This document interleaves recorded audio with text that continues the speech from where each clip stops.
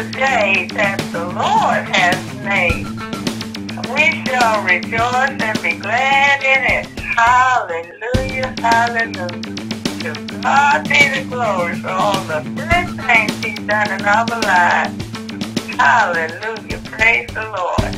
Love you. He died. This is the account of Shem, Ham, and Japheth, Noah's sons, who themselves had sons after the flood. The sons of Japheth, Gomer, Magog, Madai, Javan, Tubal, Meshach, and Tiras.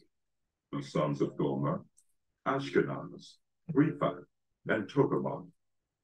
The sons of Javan, Elisha, Tarshish, the Kittites, and the Rodanites.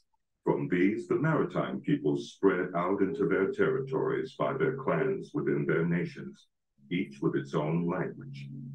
The sons of Ham, Cush, Egypt, Put, and Canaan. The sons of Cush, Seba, Havilah, Sabta, Raela, and Sabteker.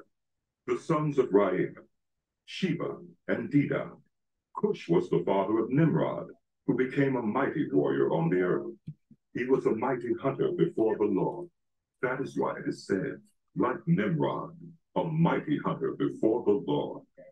The first centers of his kingdom were Babylon, Uruk, Akkad, and Calneh in Shinar.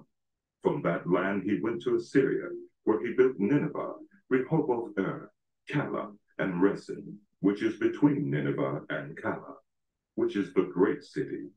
Egypt was the father of the Ludites, Anamites, Lehabites, Naphtuhites, Pathrusites, Cashlahites, from whom the Philistines came, and Caphtorites.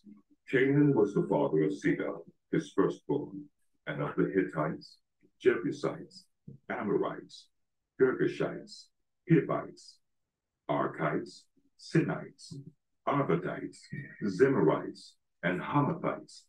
Later, the Canaanite clans scattered, and the borders of Canaan reached from Sidon toward Gerar as far as Gaza, and then toward Sodom, Gomorrah, Admah, and Zeboiim, as far as Lasha. These are the sons of Ham by their clans and languages, in their territories and nations. Sons were also born to Shem, whose older brother was Japheth. Shem was the ancestor of all the sons of Eber.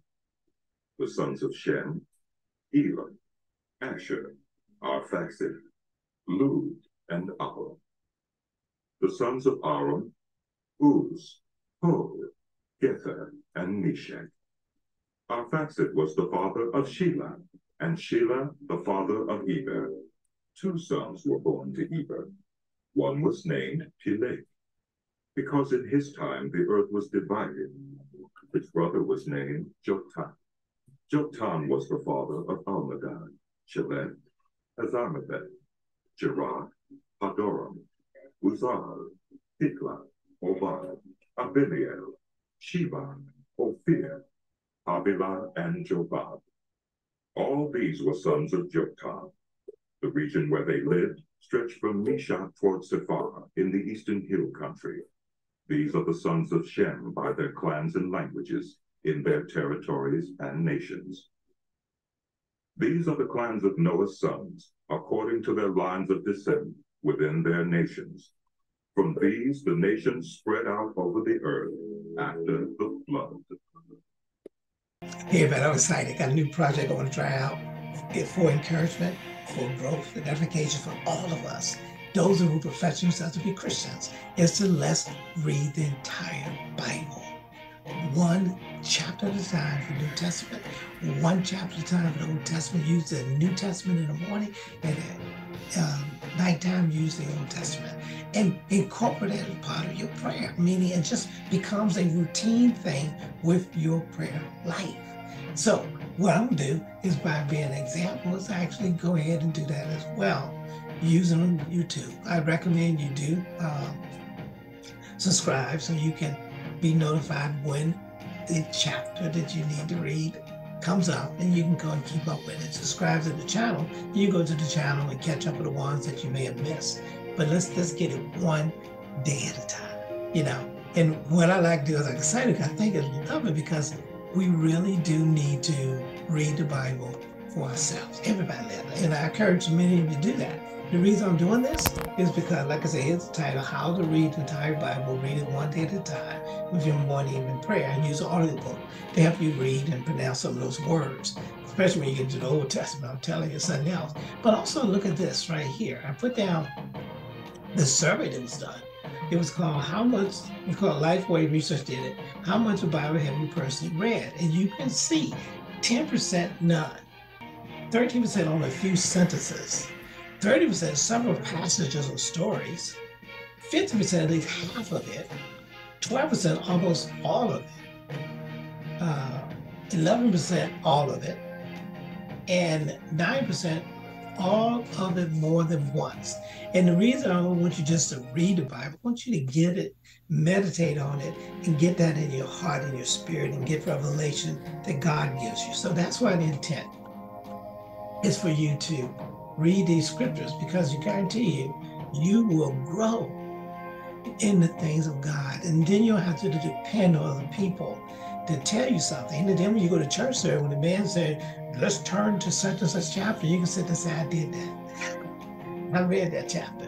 And then you can get some more comments on that, so that you start to understand what the man is trying to teach. But you keep it in content of those scriptures as they come in. Amen. Hey, I think you'll love it. I know you'll love it. I know you'll enjoy it, because we got to change that stat that we just read. All right, so get ready. Go to the chapter that's up for today. And don't forget to subscribe.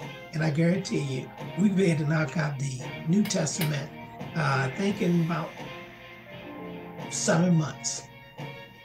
Listen, it's worth it, so you can get to know your Bible and know who you are. But what the scripture says who you are is more important than what people say that you are. Amen. God bless you. I'll see you when I see you. Bye-bye. This is the day that the Lord has made. We shall rejoice and be glad in it. Hallelujah, hallelujah.